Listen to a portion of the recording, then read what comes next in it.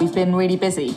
The whole team has worked incredibly hard over the last 6 months or so. Still further to go and a lot more to do.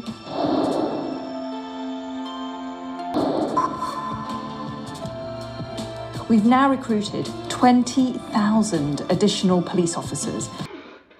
There are now around 150,000 officers throughout England and Wales. That is more than ever before in the history of policing. Well, hang on a minute. In 2010, there were about 145,000 police officers in England and Wales. Don't just take my word for it. Here is the government's policing minister, Chris Philp, to confirm it. The previous peak was in 2010 at 145,000 police officers. Now, in her latest video, the Home Secretary says this. There are now around 150,000 officers throughout England and Wales. You don't need to be a rocket scientist to work out the government has therefore delivered just 5,000 more police officers in England and Wales than we had in 2010. In fact, even the policing minister himself has just about managed to work that one out.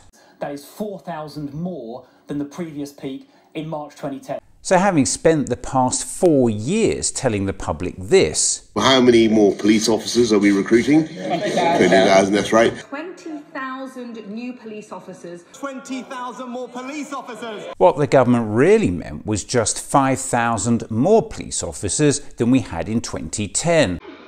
But that's just part of the story, because in this latest con, the government is ignoring the increase in population since 2010. In fact, per capita, with an increasing population, as a result of Conservative Party policies, by the end of this Parliament we will have fewer police on our streets than we did a decade ago, not more. It's not surprising, given since 2010 the Conservative government has actually cut 21,000 police officers, along with 23,000 police support staff, and closed 600 police stations. Never underestimate just how thick this government thinks we all are.